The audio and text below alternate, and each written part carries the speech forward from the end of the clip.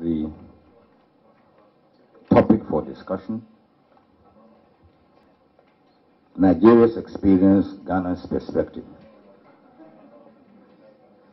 Ghana's perspective on what? On the Nigerian experience or what we are about to do? So I had a problem. But you're welcome, my brother. And you've heard a story much of which will be repeated here. Now we have all come to realize that biometric voter registration is a costly enterprise. It's a very complicated exercise, which requires huge logistical management and close attention to detail, just as my brother has told you. The first difference between Ghana and Nigeria would be scale. Scale. They deployed 120,000 kits. We will be deploying 7,000 kits. Right. They employed 400,000 temporary staff. They call them ad hoc staff in Nigeria. We will be employing about 43,000.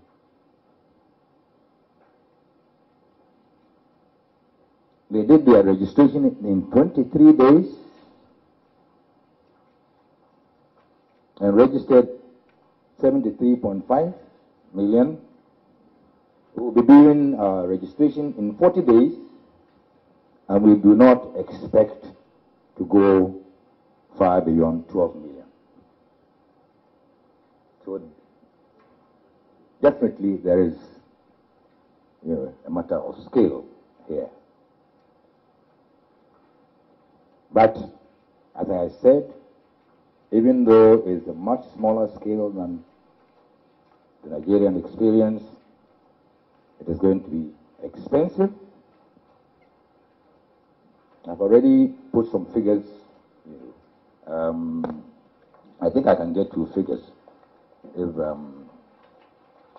when we are called the 87 billion man, 87 billion naira man. Okay. We in Ghana, we are put up. Let me find this for you. Those of you who don't already have it.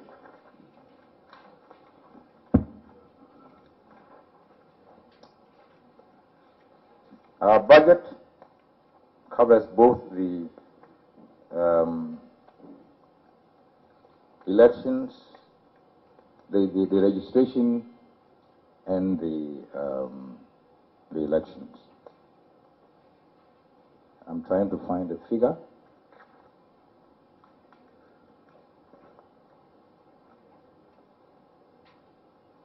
Because I won't have time to read all of it. That's why I'm trying to find you where the figures are. All right. For the biometric voter registration, the estimates are 148,942,378 Ghana cedis.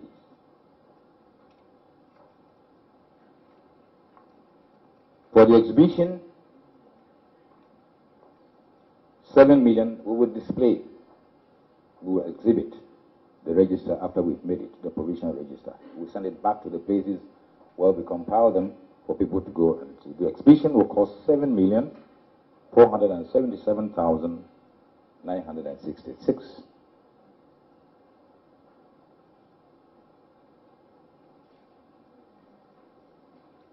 As compared with the presidential and parliamentary elections themselves, which will be about 87,106,961. So you can see that the biometric exercise is much, much more costly.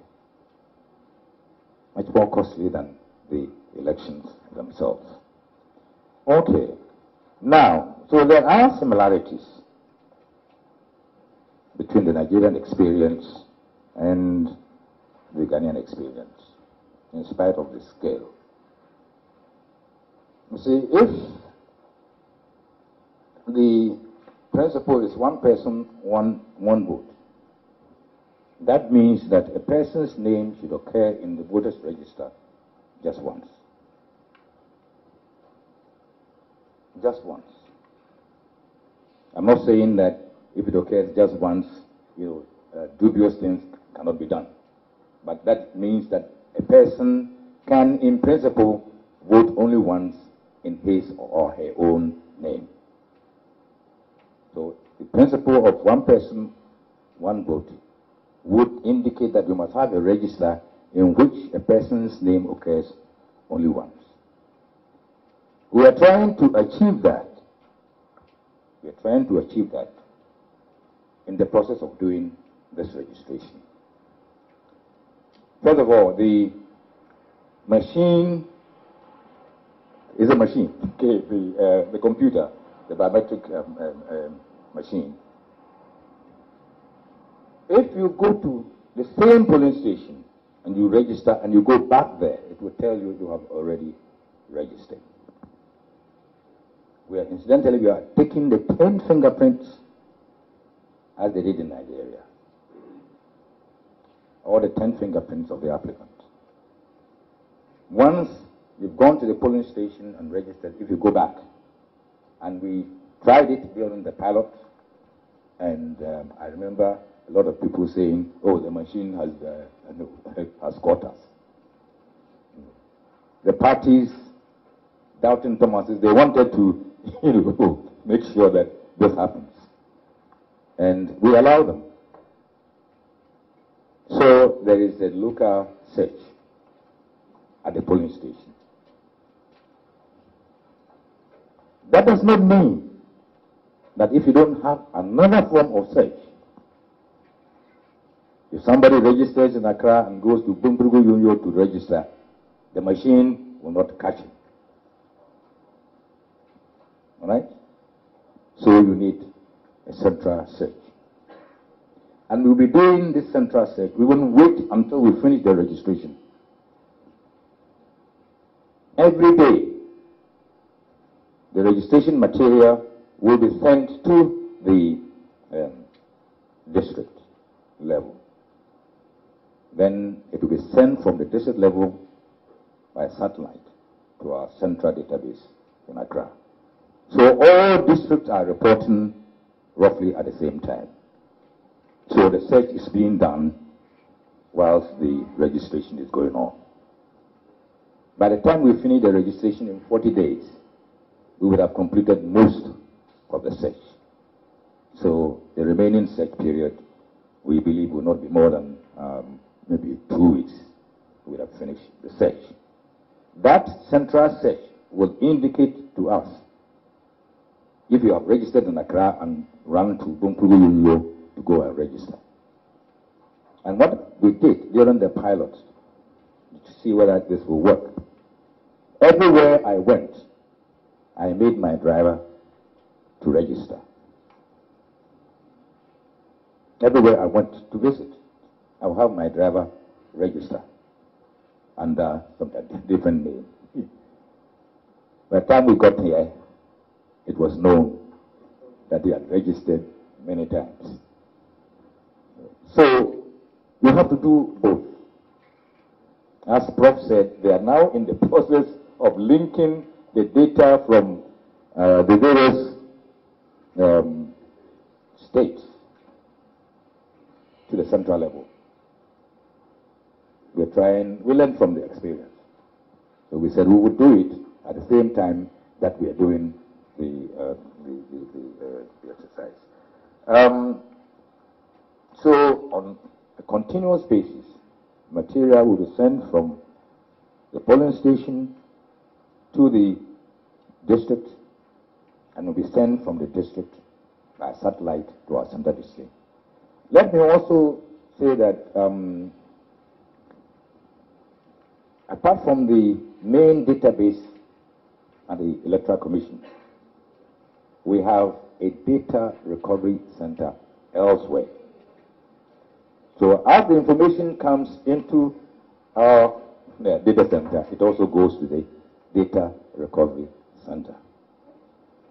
It is very important because if something happens and we lose the data at the central database in our office, we can have the same material at the data recovery center. I'm not going to tell you what it is. I'm not going to tell you what it is. Yes, okay. But we have it. I can assure you that we have that. In Nigeria, they did 23 days and registered 73.5. As I said, we will be doing 40 days and registering 12 million.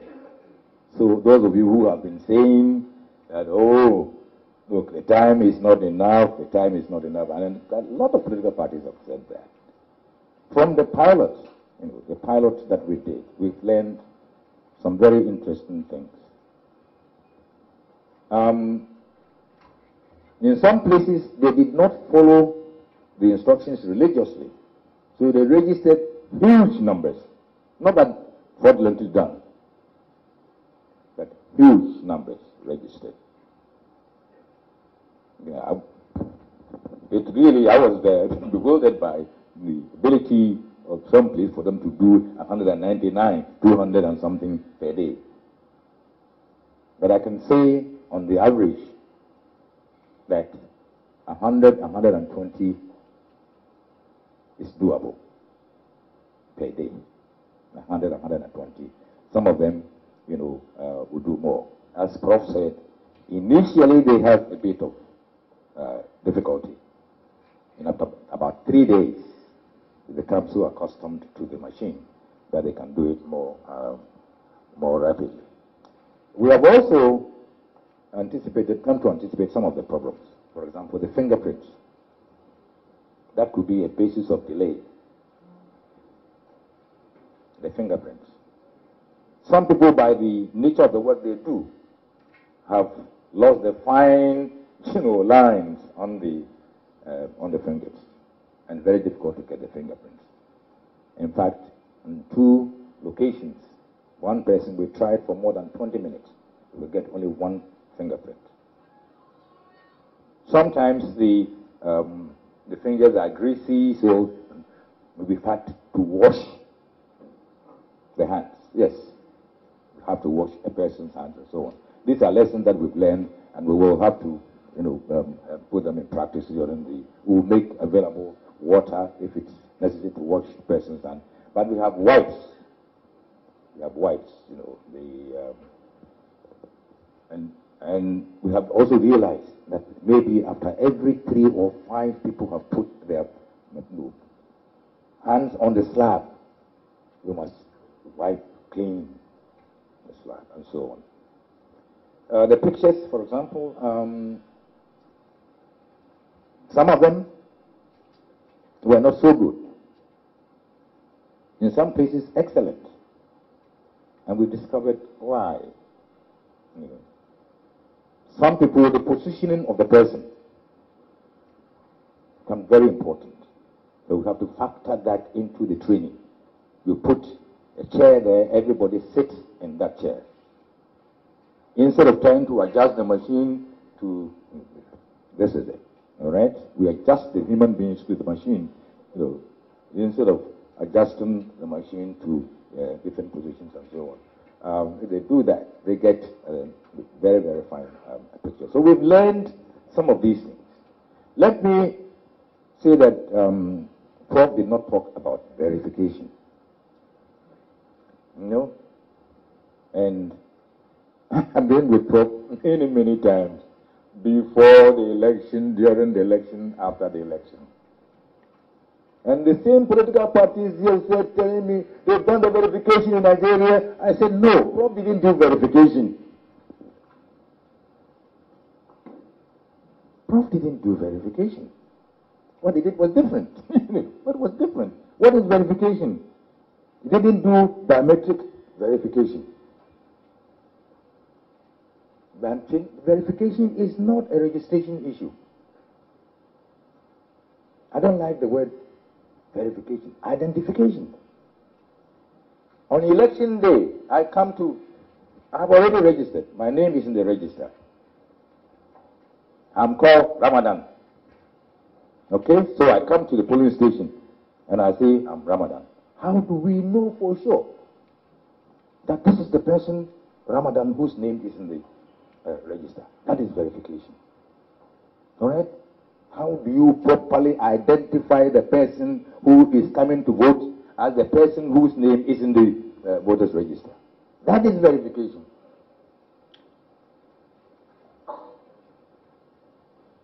And there is no logical connection between registration and verification. There are different methods of verification. As the chairman said, we have been searching for a more secure form of verification over the years. Some of you will remember that at some stage we voted with cards that did not have even fingerprints. Then we introduced fingerprints as a way of trying to identify people. Then we introduced pictures, photo ID cards, so that if you come, you can look at your face and look at your picture. We went a bit further and put names in the register. So if we come, we can look at your card to see whether it's the same picture in the register and look at your face. That was a form of identification. Now, what we are going to do will be biometric verification of the voter. We have collected your 10 fingerprints. We will take those 10 fingerprints to the station where you registered. So it's very important for you to go to the place where you registered. If you go elsewhere, it will tell you that you are not here. You are not a registered voter. You will go to the place and it will verify you as somebody who belongs to the station. All right? That is verification. That is the day of the election. You will go and there will be another machine, not the same machine, another machine, and you put your hand on the machine and there will be an indication as to whether you are Ramadan or not.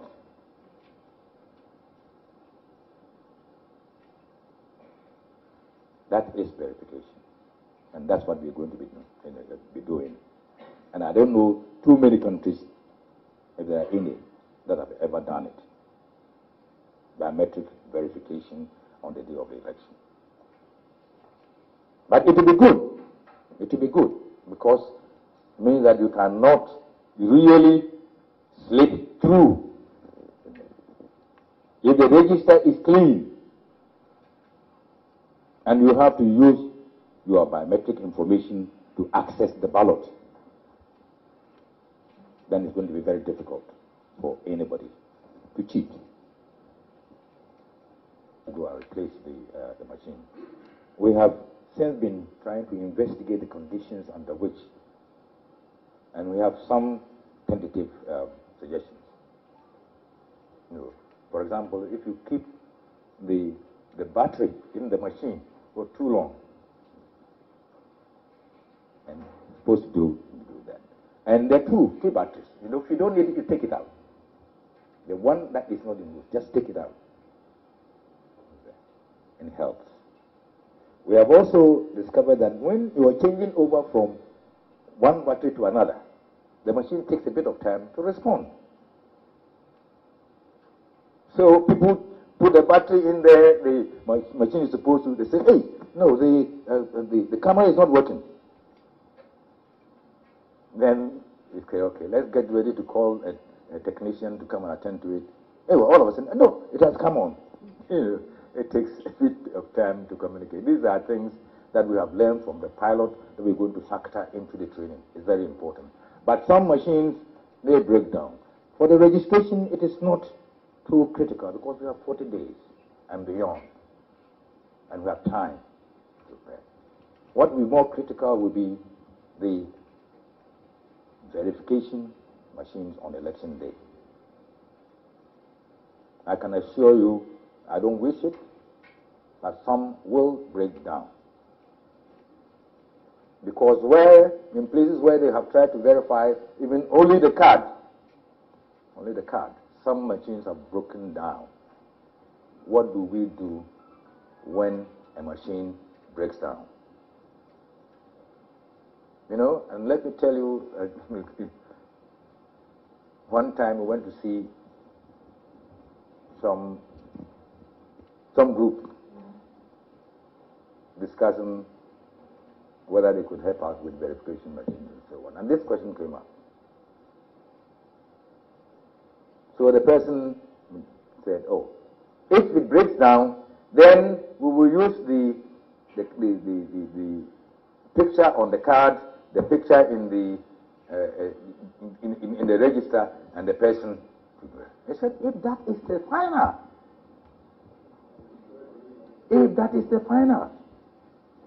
why do you buy the machine? So you won't pay for the machine. He said, if it comes to the crunch, then you are going to go look at the picture in there, look at the person, and look at the picture on the card. So that is the final. If that is the case, then there is no need to buy the machine. And that is the reason why they did not pay for the verification machine. But we have to, if it comes to the crunch, you have to do that. There's no doubt about it. You have to do that. So we have to agree with the political parties exactly what happens when the machine breaks down. All right? And some machines will break down. Either because of environmental conditions and so on, or because of deliberate human error. Yes. All right? Just as some people go and seize the ballot boxes or the ID cards of certain people to prevent them from, they can do the same thing to the machine. Right? And these machines are very costly. We are going to try to get one per 20. We have about 23,000. We need 23,000 of them, not 7,000. We need 23,000 of them. One for each polling station, plus some backup. So we should be thinking in the region of $30 million for the verification. It's a very, very expensive exercise, and I can assure Prof that we took some lessons from their exercise, and I hope that what we are doing is we were able to achieve it, and then it can be fed back into the system. We can learn from one another. We also design our own system. We did our own purchasing. We did not farm it out to some international organization. We did our own purchasing, and we came under all difficulties. Yes, it's a huge. It's a huge contract, and everybody wants it. And pressures are coming from here, from there, and so on, and various condemnations. Sometimes, I suspect, at paid press, indicating that, oh, this is done. They don't know anything. These people don't know anything about verification. All of a sudden, millions of experts, emerged in Ghana when we were going around the world looking for experts to come and do this work. All of a sudden, millions and millions of experts emerged in Ghana, abusing us. For example, when we're buying the webcam,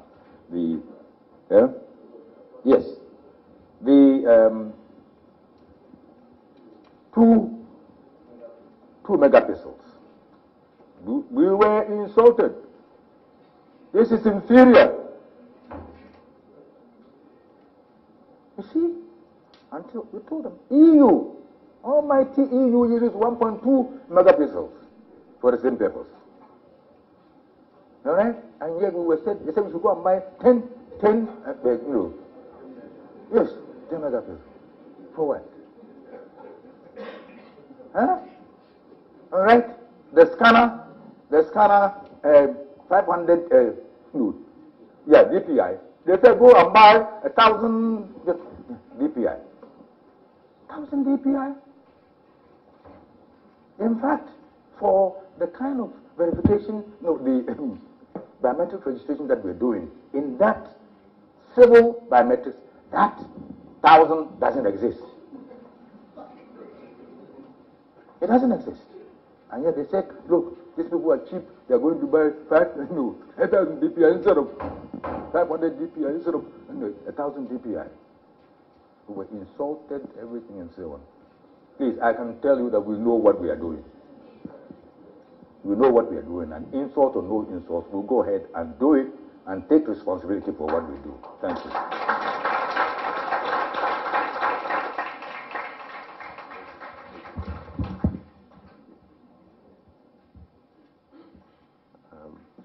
I guess you're not surprised. Dr. Afari Gyan ended by saying, we are going to do it, and we'll do it, and take responsibility. Let's give him another round of applause. I believe he shed more light on this. We've heard from the chairman of two powerful electoral management bodies, as we call them, the Independent National Electoral Commission of Nigeria, and then the Electoral Commission of Ghana. But to these discussions, we always want a civil society perspective. And, you know, it's very unusual if civil society came and said the same things that the chairman of the Electoral Commission has said. You necessarily have to be critical and also bring other perspectives to it. So I would invite Dr. Jibril Ibrahim. At this stage, I think we probably could sit and have the conversation because they've adopted the main systems. Oh, no, he wouldn't sit. Okay, come. Okay. Just welcome Dr. Jibril Ibrahim. I hope you would shed light on both verification, not only registration and verification, and how that helped you improve the quality and integrity of the election. I'll say what I want, not what you want.